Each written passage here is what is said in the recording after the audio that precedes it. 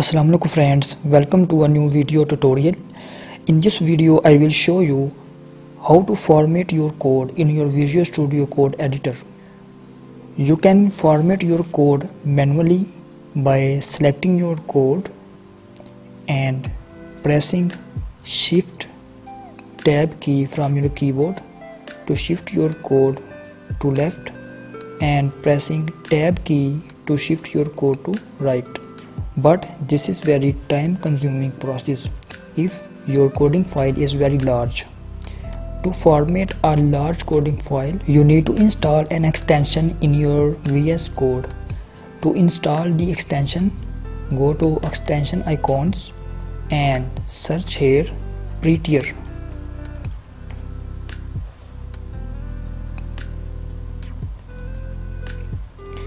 And after that, just select first extension Prettier Code Formatter and install this extension in your VS Code editor.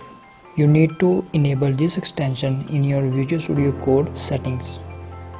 To enable this extension, go to Manage Icons and then go to Settings.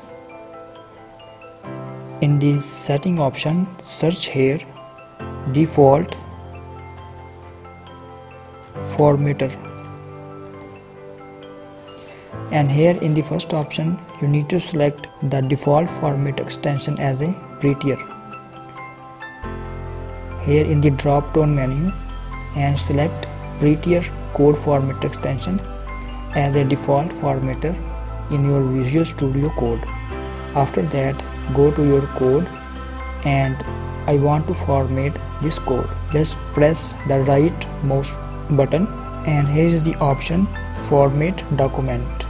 You can also press a keyboard shortcut Shift Alt F.